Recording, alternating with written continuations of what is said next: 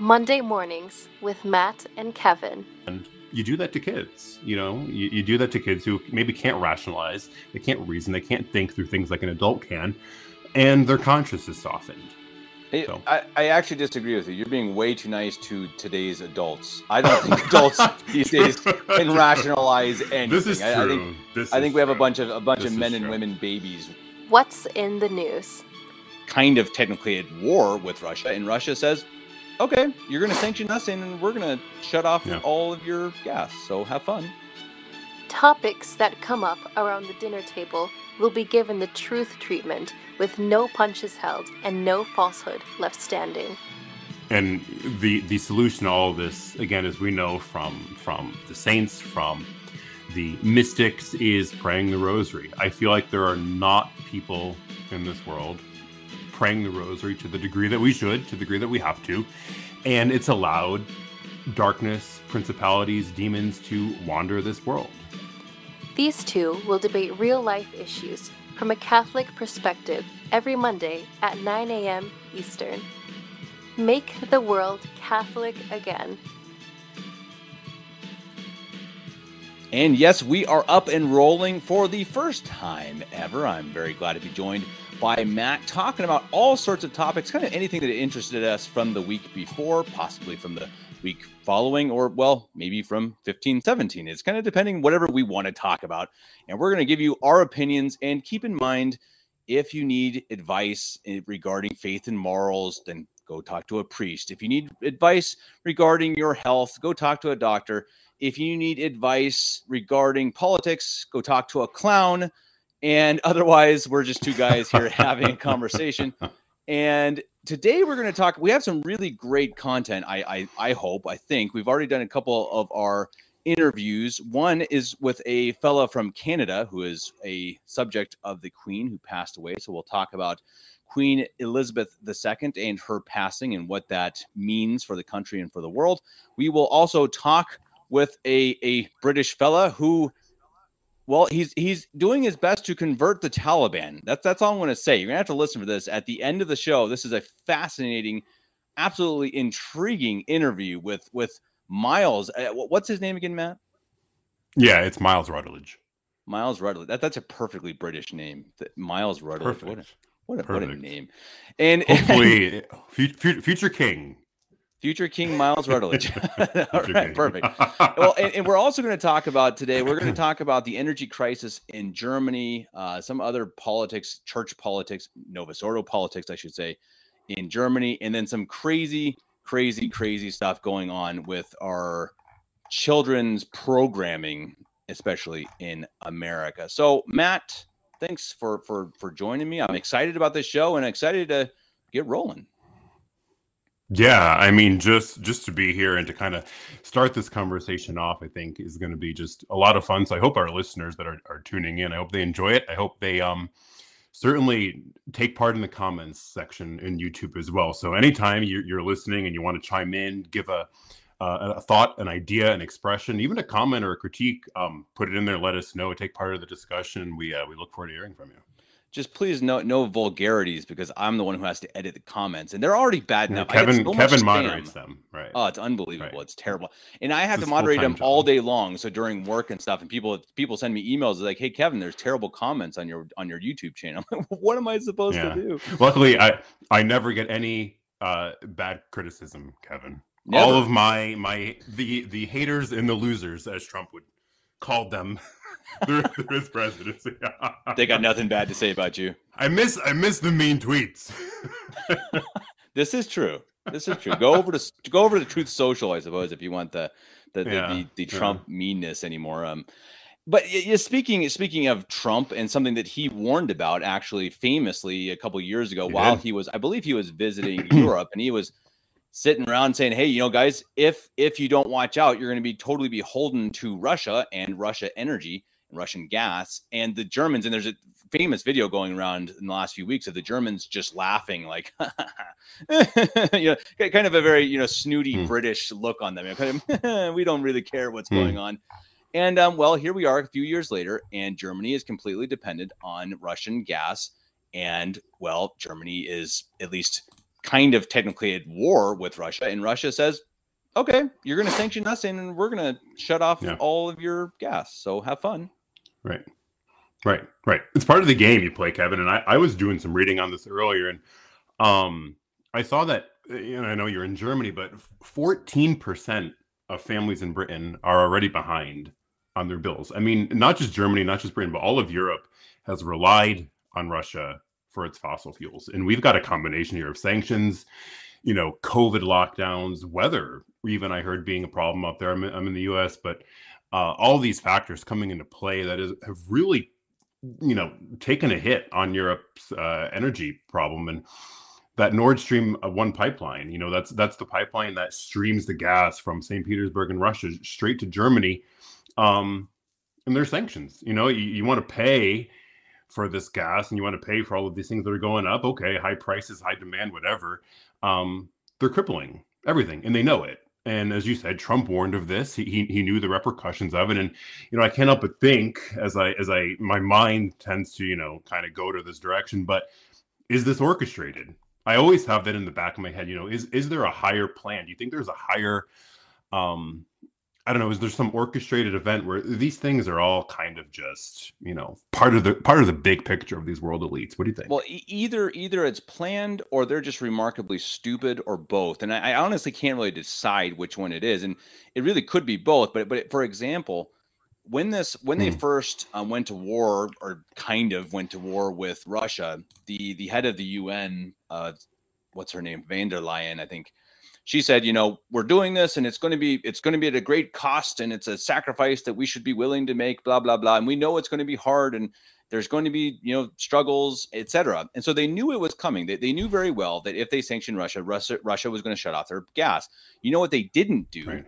They didn't prepare their nuclear power stations, which they've had shut down for several years now. And it's just coming out in the news now that the stations, or the nuclear experts, are saying, nope, sorry, we don't have time to be able to restart them for this year. Now, they haven't answered if they would have had time if they had started looking into that back when they declared a war on Russia. So again, either these people are they're just stupid. They're just really dumb. They're really bad leaders, or they're orchestrating. They want chaos. They want catastrophe, because they know when you have this, you have, as power, but especially money, going from the lower class and middle class just straight to the top. Yeah. Oh yeah. And Putin, this is not a surprise though. And that's the thing. In June, Putin was saying that he was going to do this. He said the economy of imaginary wealth is being inevitably replaced by the economy of hard assets. The wealth of a country isn't necessarily dependent on its money. It's a monetary, flow. It's really dependent on a lot of its resources. And if he can hold this back, Europe has to take these sanctions off me or pay up. And that's the thing, I think, with Russia as a whole, is they've got so many resources. They've got a lot of assets that speak bigger than money does. They pipeline to Europe. They've got all of this, these natural resources that, Putin can look at all Europe and say, drain your bank account. We're here, but here's the price. And what's hard is that I think a lot of these people, and we see this here in the US too, especially with the COVID lockdowns. I don't know if you remember, but when the lockdowns happened in 2020, there's a famous video that went around of Nancy Pelosi showcasing her $20,000 freezer and all her ice cream flavors and all her. So there's that famous saying, "They don't have bread, let them eat cake." She never said that, but Marie Antoinette never said that. But a lot of these people are very much removed. I've heard talk, I don't know how true it is, but that Vladimir Putin is the wealthiest man in the world. The state of Russia, all of his assets, nobody, not Elon Musk, comes close. He's got multiple, possibly trillions of dollars of wealth. Do they care about you? I don't know. And I think these people are so far removed from everyday life. And then they talk to you about, I understand what it's like, to have to put, food on the table. I don't know. A lot of years have gone by where they live in their golden towers, and they kind of don't care. I feel like what they do, and they want money, and they want money. Pete Buttigieg, who is the head of transportation in the U.S., came out and said, "Hey, we're very fortunate." Yeah, right. I know, right? What a guy. He came out and said, hey, if more people got electric cars, then we'd have less of a gas problem. Do you know how much the average e-car? I just saw this on Twitter, I believe. It's $67,000 for a. Right. I guess that's a Tesla, but this is for an electric car. So these are extremely expensive. This is something that most people just simply cannot afford. And again, these people have no base in reality. Now, I think someone like Buttigieg is just not a very bright person. But it's one of those things that they want in Germany. Again, they want to get rid of diesel cars. They want to get rid of gasoline, and they want to do this by, I don't know, 2035 or something of the sort. And they want to get on a total electric grid for these cars. And they don't ever consider, well, where's the power coming from to actually be able to have an electric grid? These people are just, they just don't think these things through. They just think this is where we want to go. But how do we get there? Duh. Right. And there was even this footage that came out in the winter, and pileups on highways. Snowstorm, strong winds, blizzard-like conditions, and you got cars stranded for miles, kilometers, whatever country you may be in. And people are running out of gas. How would you get these cars electrically charged? It's not feasible. The resources just aren't available. And yeah, like you said, and I know this was a big discourse on Twitter, but people can't afford the gas prices though. So the solution is to buy a $70,000 car. That's how we solve this. And even just jumping back to that energy crisis, I've read that all European leaders, for the most part, they're trying to hold their ground here. They're saying we're not going to release sanctions on Russia. We're not going to return to you for our resources. We're going to look in other places. We're going to try to find an alternative. And Trump pushed that when he was president. Resources need to be made available to the people in their own countries as best as possible. And when you rely on these other countries for these resources, you're one war away, you're one disagreement really away from a lot of these things changing, from a lot of these things becoming suddenly pressing issues. And again, the elites in our country, especially the Biden administration, they are so far removed from reality, from what the everyday American, from what the everyday European is dealing with, that when it doesn't affect you, out of sight, out of mind, I think it plays a big role in their decisions. And I think a lot of their moves, a lot of their decisions are calculated based on poll numbers. I think that very few have actual morals, very few have actual set of what would you call it, like maybe standards or principles. They know how to work the clock. And even here, the gas prices are lowering. They're high, but they're not what they were. And look how good of a job the Democrats are doing. This is all calculated. It's all watch for elections, watch for midterms. They know what they're doing. They know how to play the game because they create problems and then they quote unquote solve them. And it's like, oh, look how great we're doing. And I think that is played throughout the world, not just here in the U.S. At least in the U.S., though, you have a democratic issue, and in Germany, somewhat as well. Which, I mean, democracy is its own problem. Which in the next segment, we're going to talk more about the monarchy, which doesn't really exist either. But the UN is elected by, I don't know. Do you know who elects the UN? The leaders of the UN? I don't know if anybody knows. They just kind of get elected. There's ambassadors. Yeah. Like I remember, I couldn't even tell you who our UN ambassador is now. I know it was Nikki Haley during the Trump administration years. She got appointed that position, but I tend to lean toward, this is controversial, but that these people are, for the most part, maybe not all of them, but for the most part, they're a part of a larger secret sect, Freemasonry, whatever you might have there. And I think a lot of these people dabble in it. And I think that they know it. For the most part, most of them. I think there are a few people in these elite positions that might want to be doing good and might thinking that they're helping out. But I think there is a global scheme in a lot of different ways, and certainly something we could touch upon in another conversation. Well, and even if you don't get down that rabbit hole of even Freemasonry or anything, just go look at the family trees of the U.S. presidents. Now, many of the U.S. presidents are related to each other. So there's no question that there is a different society, a higher, quote unquote, society of people for sure in the Western world. That is absolutely undeniable. Now, if it's the Illuminati or the Freemasons or the Jews, I mean, I think they're all very valid possibilities. I don't really know, but it does exist. Right, I agree. And they hate us. And they hate us. They do. So what do you think, Kevin? Maybe some of our listeners can shoot some comments into the comment section, kind of weigh in a little bit, let us know their thoughts. And yeah, if you've got a thought as to what you think the energy crisis might be like in your area or what you're facing personally, maybe your family or whatnot, shoot us a comment and chime in. And if you would like to send me some animal furs or some blankets or sweaters or some good whiskey to stay warm this winter, because we're surely going to be without power at some points, please email me and then I will send you my address. But Matt, thank you very much for that segment. We're going to head on next to a fellow in Canada. That is a guy who's joined the show before, Nicholas Wansbutter. He is a lawyer in Canada and a faithful son of the British monarchy, I suppose you could say, and we're going to get his opinions on the passing of the 96-year-old Queen Elizabeth II. That is up next after a quick break.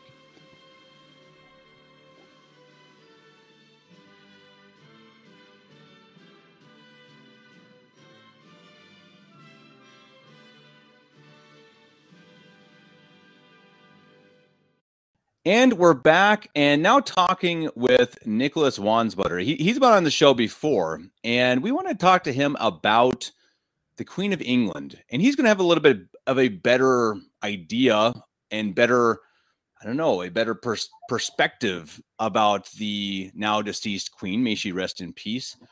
And I want to just kind of hear what he thinks of her or thought of her as she was his monarch. He's from Canada.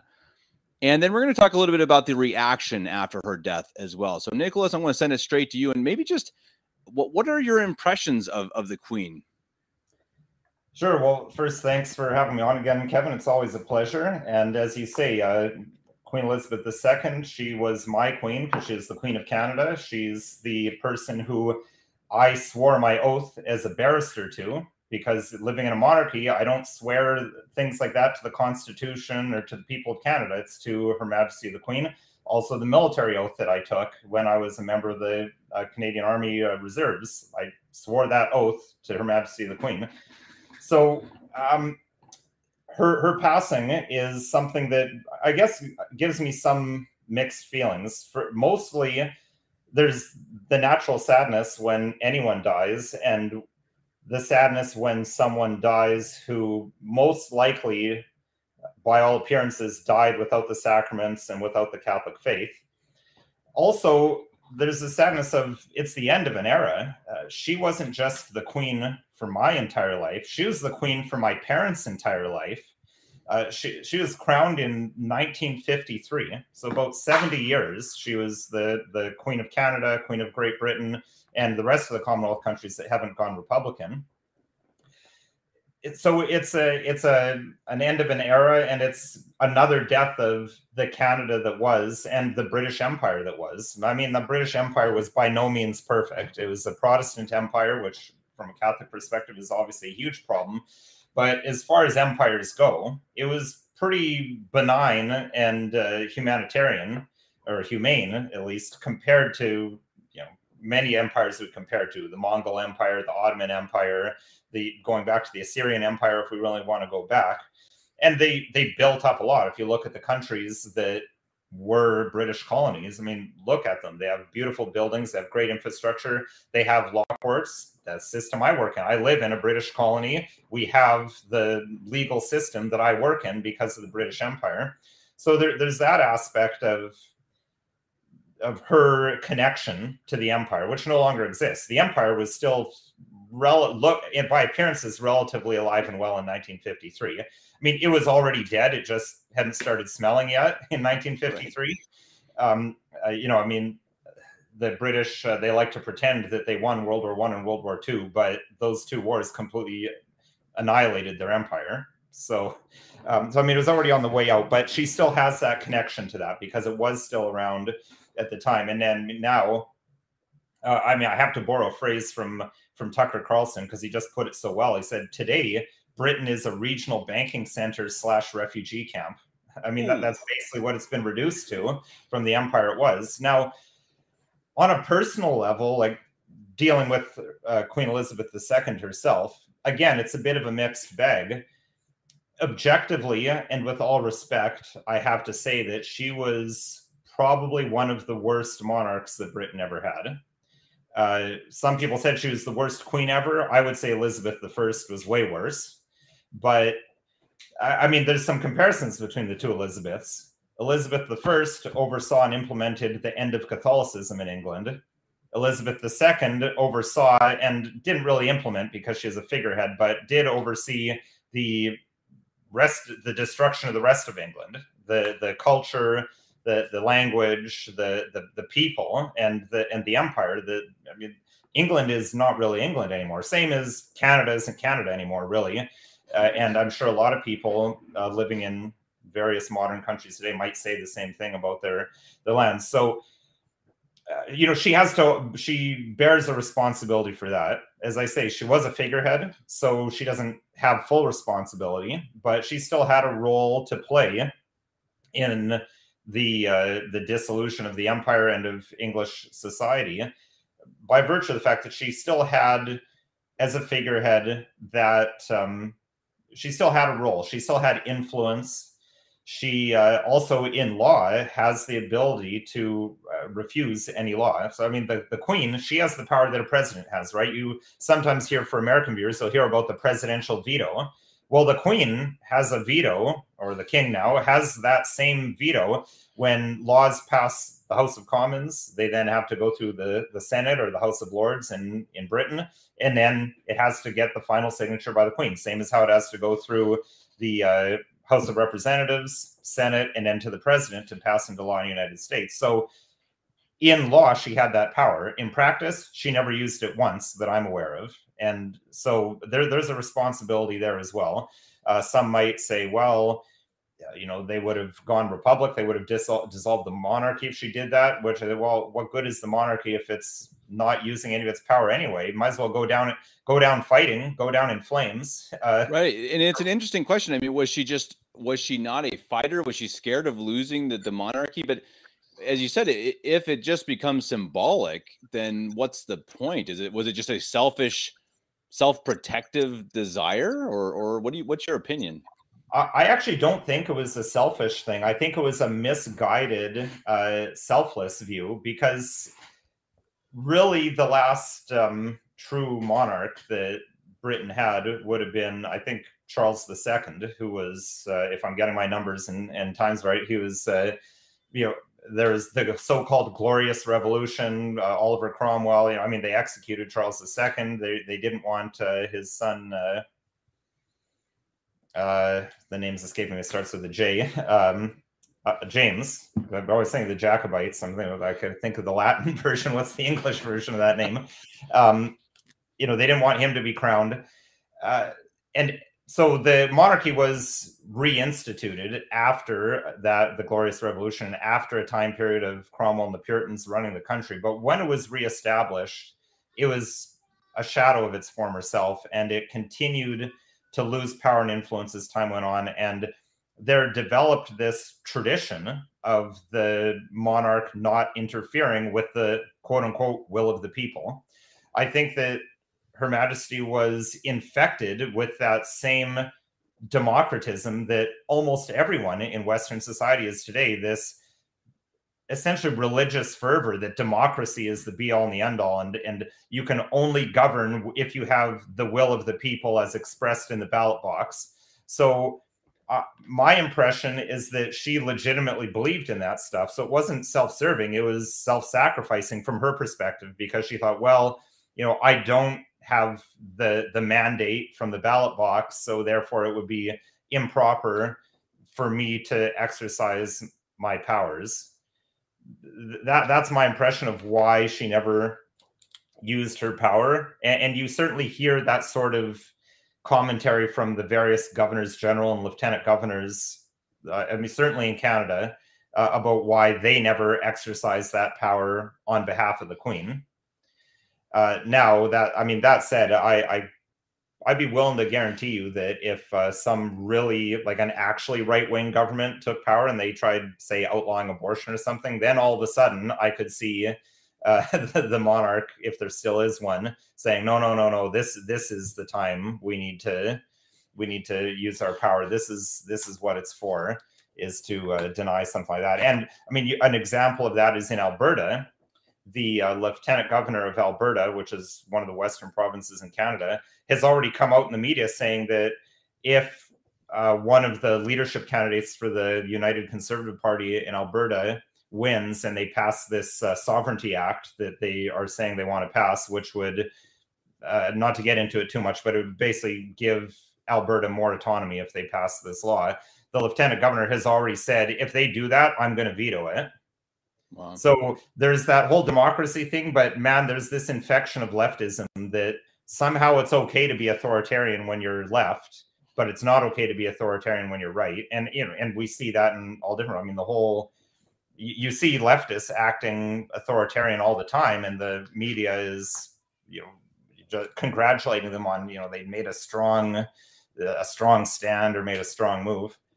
And do you think, is it possible for Charles III now, right? Charles III, is it possible for him to dissolve Parliament and just say, all right, y'all, we're back to true monarchy? Or is that just not even, is that like legally possible, or would he have to bring in the military and it's legal. Well, I know for Canada for sure that would not legally be possible because the Constitution entrenches the House of Commons and the Senate. So he couldn't do that in places like Canada. For the United Kingdom, I'm not actually sure whether they have a formal constitution or not. But in practice, it could never be done because the people wouldn't support it. The military wouldn't support it. I mean, if you want to see a military coup happen in a Western democracy, that's how you make it happen, doing something like that. Well, it's interesting. And it's, as you say, I mean, democracy is lauded as the greatest thing since sliced bread. And it's, if you look, I mean, it's really led us a lot of the times to a lot of the sins we see in society, right? I mean, to the sins of, say 100% of the time. Yeah, sure, right. Yeah, absolutely. Name me one democracy that hasn't ended the way ours is ending right now. I mean, people say, "Oh, Gabriel Garcia Moreno." Well, he got assassinated after 2 years in office, so that doesn't count. Right. That's a good point. It's a sad point, and it's something that. Before I let you go, I do want to comment real quickly on the effect that the death has had around social media circles and how people reacted to it. And I know that you were as disappointed as I was to see the vitriol and the just nastiness come out, even in Catholic circles after her death. And I don't, what are your thoughts on that, and how should people act, even if it's someone that we don't like or appreciate when they die? Yeah, I don't know if I'd say disappointed because I wasn't really surprised, but I think it's terrible when you see people saying they wish that she died in agony, people calling her unmentionable words that I won't dirty your show with repeating. And as you say, even among Catholics, I've seen so-called Catholic people, traditional Catholic people, rejoicing over the fact that, oh, she's burning in hell now. I mean, I think that's a terrible, terrible un-Catholic approach. I mean, that is the worst thing that could possibly happen to someone, to go to hell and suffer eternal damnation. That is not something to celebrate. I mean, it's so un-Christian. I mean, have you ever prayed the Pater? I mean, it says, forgive us our trespasses as we forgive those who trespass against us. Man, I would not want to face the judgment throne of God if that's the way I forgive the trespasses of others, because if that's how I'm going to get my trespasses forgiven, it's not going to be good. So I think that's a big problem just from a basic charity. I mean, even if it's a terrible person, a mass murderer or something, their death and quite possible damnation is not something to celebrate. It might be something. It would be something to celebrate if she'd had a deathbed conversion, received the sacraments from a traditional priest. That would be something to celebrate. I think it's also extremely problematic that people are so disrespectful to the office of the king or queen, and that's something. I mean, even prime ministers. I mean, I'm not a fan of democracy at all. I think it's a terrible form of government, as listeners can probably guess. But I've been you see stuff like people. The Let's Go Brandon in the U.S. or the F Trudeau flags you see around Canada. I mean, that is not a Catholic way of behaving towards authority. These people were placed in their positions of authority above us by God, like it or not. Yes, a lot of them are terrible people, or I mean, maybe we don't really know whether they're terrible people. We can say their policies are terrible and they're hurting us and they're hurting people, but you still respect the office.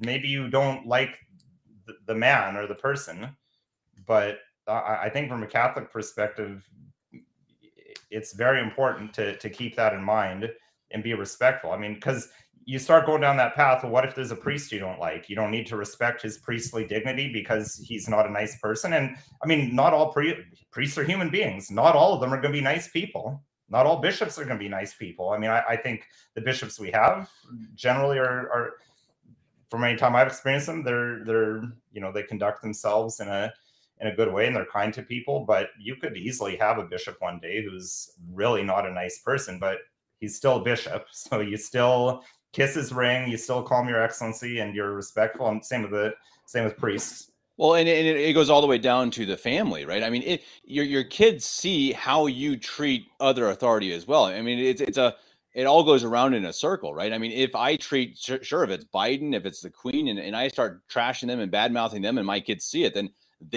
how are they going to understand how they're supposed to respect their superiors, me, and others, and the priests and the bishops, etc., if I don't do it likewise? And I think it's so easy to forget because we get so into this political realm and this hyperbolic. Everything's so hyperbolic now. Everything is the worst and everything's evil. And this guy he's a Freemason and she's the worst, most evil, child eating person of all time. And it's like, calm down, guys. I mean, reptilian, alien. Exactly. And I mean, honestly, part of it is because the internet is so filled with craziness. And I mean, even if some of it's true, you make a great point.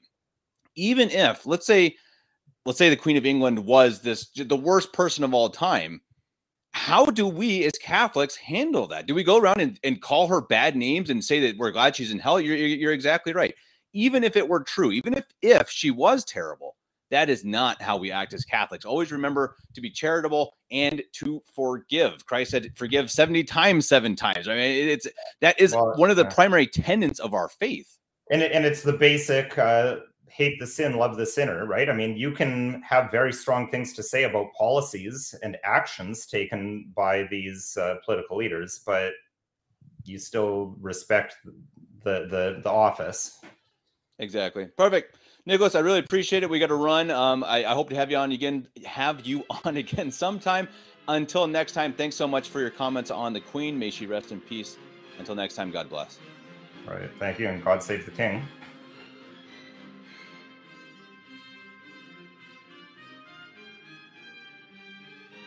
And we're back, and we're talking about now a topic that's even less pleasant than the death of a monarch. I'd say much, much less pleasant, honestly. And that is talking about the disturbing, I don't even know the words for it, the attempt to degrade and to destroy our children in America, especially, and in doing that through media. And we're going to talk about a few different things. We want to talk about also what the Catholic, quote unquote, Catholic Church in the U.S. is also proposing. But first of all, Matt, we came across, I think it was yesterday or a few days ago, this TV show that is produced partly by Disney and partly by Fox. I believe it's published on FXX, which I assume is Fox. And this show is called what's the name of the show again, Matt? Yeah, I have it here. I actually wanted to read the description that Disney actually gave. I pulled it up for us and the listeners. So the show is called Little Demon. That's actually the name of the show. Now listen very carefully. This is the description that Disney gave to the title. And this is quote, 13 years, brace yourselves, 13 years after being impregnated by Satan, a reluctant mother, Laura, and her Antichrist daughter, Chrissy, attempt to live an ordinary life in Delaware, but they are constantly thwarted by monstrous forces, including Satan, who yearns for the custody of his daughter's soul. Period. End quote. That is the official show description. And the first thought that came to my mind was, okay, someone had to sit there in these high-ranking, high-profile Disney offices and say, you know what? Why don't we make a show that is like that curtails around this? And one of the actresses, they interviewed her in the article that I read. I believe we're going to post the link to the article, maybe in the show notes or in the comment section, whatever, so people could actually take a look at this and see. She said, I love that we're normalizing paganism. And it makes you think, this is totally unrelated, but there was a time when Justin Trudeau of Canada released a message to children, and he actually said, parents, leave the room for a minute. I want to talk to your kids. And this has become an issue, I think, that has really taken on such precedence where they no longer try to hide it. I think there was always some sort of subliminal messaging, always some content that they try to sneak in and relate to kids in a way that kind of demonstrated that they do want to influence your children. But now at this point, we have gone all out. We have gone completely to the point where they're making shows for children. I think they said their audience range they want anyway is 18 to 24, or 34. I never knew that Disney curtailed to older audiences, but kids are going to be looking at these things. And I think we're not far removed. You and I actually talked about this a little bit in our show we did together a week or so ago. Throw this out there 10 years ago, right? Put this in, 2012. What would the reception have been? And where are we now? I think there has been such a shift in narrative that they are openly admitting all of these things. And again, the show is called Little Demon. And the question becomes, Kevin, is what do you do? What do you think? You have children. As a parent, how do you say, I want my kids to maybe see this Disney film that came out in the 80s, the 90s, the 50s, whatever, and they become interested, and then they say, oh, well, I want to read more about Disney. How do you think you, as a father, protect your kids from these things? Do you shut out the world? Do you say, don't watch Disney ever again? Don't look at the TV? What do you think is a good balance here? And I'm sure some of our listeners can weigh in, but what do you think? People should, because we have a pretty extreme view. I don't know if everyone does it the way we do it, but we don't have a TV, and our kids just aren't going to watch any of that stuff. If they watch anything ever, it's going to be extremely controlled. And part of that is because of the research that I've done for certain podcasts. When I've looked into these things, I've looked into what has been produced on Netflix, on Amazon, and by Disney. And it's putrid. I mean, some of the stuff truly, especially on Netflix, it's not just immoral and impure. It is absolutely diabolical and blasphemous and literally does everything it can to throw mud and all other excrement in the face of Christianity. And how on earth is that something that we can give money to? And they're not just platforming that; they are creating that, especially Netflix. And Netflix created a show. I don't remember the name of it, but I could find that again. I actually did a podcast about it, which I can link to it in this show as well. That is so grotesque, you can't even imagine it. And yet again, people, and I know Catholics, are still giving their money to Netflix. And I think it's just purely because they're ignorant. They don't know these things. And that's why I think it's important to have these shows and talk about these important issues that I know not everyone is going to boycott Amazon. I boycott Amazon because I decided, hey, this is a company I don't want to give my money to. But my main point again, and I've had this in many different shows that I've talked about this topic. The question is, when you buy something, when you purchase something, when you watch something on TV, when you read a book, why? That should always be the question. We've become so consumeristic. We're all consumers. All we want to do is have, quick, now. Is that really who we are? Shouldn't we be considering everything that we buy? If we watch a movie, if our kids watch a movie, we should sit down and say, hey, what is the message from this? What are they trying to tell us? And if we can't sit there and say, hey, this is something that I want my kids to put in their heads, then of course they shouldn't be watching it. I mean, again, the description here. I mean, as you were talking, I reread just to make sure I understood this correctly. It's hard to let it sink in. Like, is this what Disney and Fox are actually advertising? And yeah, the Satan is trying to yearn for the custody of his daughter's soul. What sort of battles? It says here they're being they're trying to live an ordinary life in Delaware. Why Delaware? I don't know where Joe Biden's from. Ha ha. They're constantly thwarted by monstrous forces. What is going on? Like, what? I haven't seen an episode. I don't think I want to see an episode. I don't know if any episodes are out yet. I don't know if this is something that you could actually watch. And I would encourage anyone not to watch it, to give any platform to this. But what could possibly be going on in these shows? And I think too, there's always, for whatever reason, I know the reason. There's always usually a stab somewhere at the Catholic Church. I think in all of these things, there's always some sort of subliminal attempt to take a stab at the church, because from Christ hanging on the cross to that moment in history to today, Satan has always waged war on the church, and he's done so through the vicar of Christ. And so when we read the Antichrist, when we read these terms being just, given to kids, is it, to me, and this is just me thinking out loud here, is it some sort of normalization where, you know what, maybe the Antichrist is not a bad guy. Maybe he's not something to be afraid of. Is he, if he's in the world today, if the actual Antichrist himself is here among us, how will he be welcomed? Is this kind of making children, is it shaping their conscience to, be, the Antichrist might not be such a bad guy after all. Who is he? Where is he? So when they hear it actually in real life, if we ever come to these days, maybe he's revered. I don't know, but I think there's always some sort of message that they're trying to send. Absolutely, and it's always a bad one. And I tell you what I think that they found, and I think they found it through different ways, is that no one's going to stop them. No one's going to stop them if they dress up a man as a woman, and then they go and drop their pants. No one cares. No one's going to do anything, and they know it. They've done these things, and they get away with it. And they've also, say, Game of Thrones. They've had a show like Game of Thrones, which every other week was just trying to outdo itself in its grossness and in its perverseness, and they got away with it, and people loved it and watched it. Right. And so, I mean, I think that they've seen that, okay, we can do whatever we want. And now, on top of that, I think you're totally right, the normalization of it.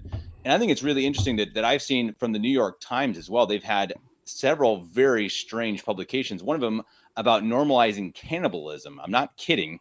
Normalizing cannibalism. I'll see if I can find that as well as New York Times. And I think it's this idea of paganism. It's this idea of almost anarchy, and there is no bad, actually. The bad doesn't actually exist. Good and evil, nah, that's what society tries to tell you. That's what the bad, the church that's trying to rule you is trying to tell you. I think they want people to be anarchists. They want to have no rules, because they know that with that is, again, that's another way to make a society collapse. And I think ultimately, that's where it seems it all leads. It seems like they want, one way or another, if it's by mass immigration, if it's by mass inflation, if it's by mass bad media, they want society to fail. This isn't the first 1%. Yeah. The 99% are ruled by the 1%. This isn't the first time that this has happened too. I have a video. I believe that I've tweeted it before. If not, I can certainly bring it up again.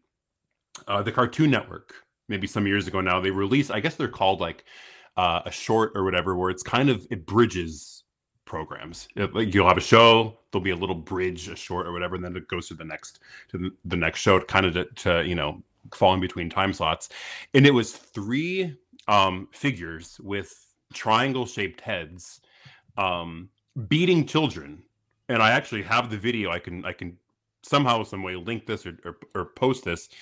And there's 3 platforms, and they take little babies and then they bash them. And I have my camera on so Kevin can see me, but the listeners cannot. But they bash them on this table. They throw them up in the air, and then the baby starts crying, and then they start to rip the baby apart. And it's very graphic. And this was the Cartoon Network. So this is not, some adult film here. They rip the children apart. And then at the very end of the clip, it's very solemn, dark music as well. The three figures with the diamond-shaped heads or triangle-shaped heads, they sort of lift their hands up in the air, and the baby levitates. Like the babies kind of raise up in the air. And I mean, these people, they all curtail to the evil powers. I'm thinking of abortion. I'm thinking of again this almost normalizing of, there's no such thing as good or evil. It's all just fun. They're evil. Enjoy it. Watch it. It's fun. It's made up. It's a cartoon. It's a show. Whatever. Like, stop taking it so seriously. They're trying to numb our brains. They're trying to normalize looking at these extremely graphic, dark images, which is exactly what Satan would want to do. The make the devil look not so scary. And you do that to kids. You do that to kids who maybe can't rationalize, they can't reason, they can't think through things like an adult can, and their conscience is softened. I actually disagree with you. You're being way too nice to today's adults. I don't think adults these days can rationalize anything. This is true.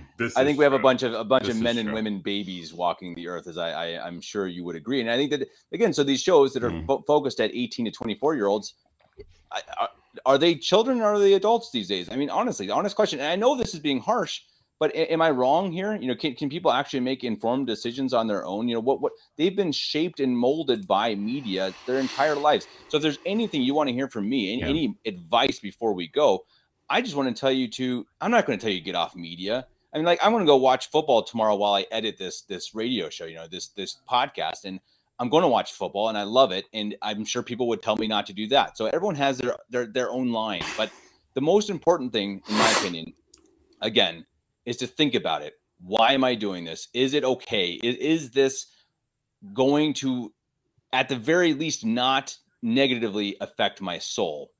And if it will, and if you think Disney's trying to negatively affect your soul and your children's souls, then never give them a dime again. Right. Yeah. And the solution to all of this, again, as we know from the saints, from the mystics, is praying the rosary. I feel like there are not people in this world praying the rosary to the degree that we should, to the degree that we have to.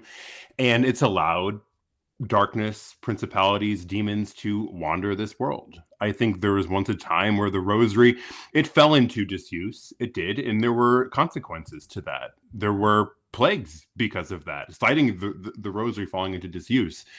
We need to pray the rosary. And that will dispel heresy. It will, dissipate demonic activity. There's so much fruit. There's so much merit. So if our listeners are not praying it, they don't know how to pray it, there's plenty of resources out there. Pick up your rosary, start today, and engage in the spiritual battle, which we are in. And also engage with this content. You can comment on YouTube, on social media as well, Facebook, Twitter. Let us know what you think about this. What would you do? How do you act when you hear these things coming from Disney, from Fox, from Netflix, from Amazon? And really tell us what you think the option should be. Not necessarily, I'm not saying it should be a boycott, but what do you think it should be? Let us know in the comment section. If you enjoyed this segment as well, please like, share, subscribe to the channel, and share it with your friends. Up next, we have Miles Rutledge. You got to say just the best British accent. That is the greatest Miles Rutledge. Miles Rutledge. Oh, it's so good. And he's going to tell you one of the most unbelievable stories you've ever heard about how he ended up rubbing elbows with the Taliban. And, well, we hope, and he hopes that maybe he'll just convert a few of them while he's at it. So up next, Miles will tell us his fascinating story.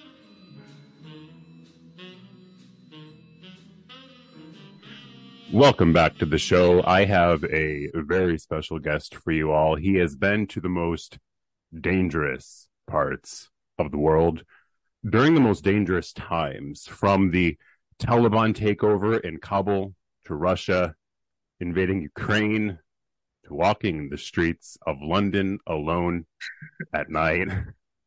Lord Miles Rutledge is with me today. Miles, welcome. Thank you for having me on, man. Yeah, so let's just get right to it, Miles. So you were there among the Taliban. You went shooting with the Taliban. And Yes. you're not afraid to live your Catholic faith. So people want to know, how have the Taliban perceived you? What is their tolerance towards other religions, especially your Catholicism? Oh, they're more tolerant than most people in London anyway. I joke, but it's pretty interesting. So this gets a little bit lawish. So the Taliban actually do have a rumor or kind of a prophecy that's hinted around, and I found out about it through social media when I popped down there. Turns out it's true. But they have a prophecy stating that a follower of Christ, so a Western follower of Christ who's part of one of the nations that's invading them, will return to the country or enter Afghanistan and signify the end of foreign occupation. And I became famous in Afghanistan because I was the last ever tourist in Kabul, just there on innocent terms, wrong place, wrong time, with the right place at the right time. So they have this kind of idea around me that they think that I'm lucky almost, and either I'm Christian, which they don't approve of. They kind of like it to some degree. I think I'm just a lucky charm to them. But every time I tell them I'm Catholic, they just look at each other for a second because it's so unheard of. Because you got to remember that 99.99% of them are Muslim. So it just doesn't happen over there when someone directly tells them they're Catholic. And they freak out a little bit. But then you start speaking to them about things you've got in common. So, of course, in the Quran, they mention Mary. It's only woman mentioned. So you start to speak about Mary in their terms. And you meet that common ground. Same with Christ too. And they seem to get a little bit and they ease up just a ton. And I've also had Taliban saying they'll throw me a party to trying to convert me to be Muslim, which I kind of see as an opportunity to do the opposites. And they don't expect it because they know that if I try and convert them or talk about Christ or Christianity in general, they'll execute me. But then I push my luck and they just don't execute me. So it's an interesting one. I don't know why I'm not dead yet, but that's usually how it goes. And I try and nudge them in the right direction. I don't think I've converted anyone yet, but I always plan to their mind. You never know. A good plan to their mind might work in a few years. Some of them are actually very snobby. So some Taliban, just because I'm white or Western, they won't shake my hand. And some of them, when they see the cross around my neck, so I openly walk around Kabul with a cross, they just spit on the floor. But until it escalates, I just smile at them and just nod and give this little goofy look. They just walk away. Sometimes I even say shalom to them just to annoy them. They won't do anything. Sure. So you mentioned that there was one point where you said please don't execute me. Do you think that they would actually, is that something that you've actually felt threatened with? Like they might actually take action here. Like they don't like this. Or have you felt that it was kind of, with the relationship you might have had with some of the guys, that it was more so lighthearted? I think it's somewhat light-hearted, but there's always going to be someone in one of these groups I'm with because I'm hanging out with 10 or so Taliban at a time that just won't get it or just completely disagree with it. And they might take it further because one word from a few of them will just absolutely demolish me. So I've got to take it on faith that things will go correct, and I do feel threatened by it sometimes. But at the same time, there's nothing to actually gain from it if it's not a dangerous situation because there's no reward without risk, right? You got to take a leap of faith, quite literally. So in that situation, I think you'll be kind of cool to get killed by the Taliban because at least I'm doing it for a good cause and not just doing it in, say, a senseless war or just because I was a dumb tourist.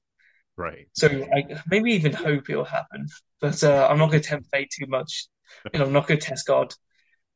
Right. Don't put God to the test. Right. So Miles, have there been times where, I know you just kind of touched on it a little bit, but where you've actually felt threatened? I know you said that there were times where it was like lighthearted and, you had to kind of trust that, like, all right, these guys really wouldn't do this, but, living your faith out, like actually being in a country like this where, there's such extremism and we see on the news, that, from what we've heard from all the way back to the Clinton administration, the Bush administration, the Obama administration, and so on, is that these are radical extremists. And so how do you actually set foot in these lands, in these areas, and, practice your faith? What did you do there that was in accordance with practicing your faith? Did you pray? Did you pray the rosary? Did you do spiritual readings? Like, how did you live your faith there?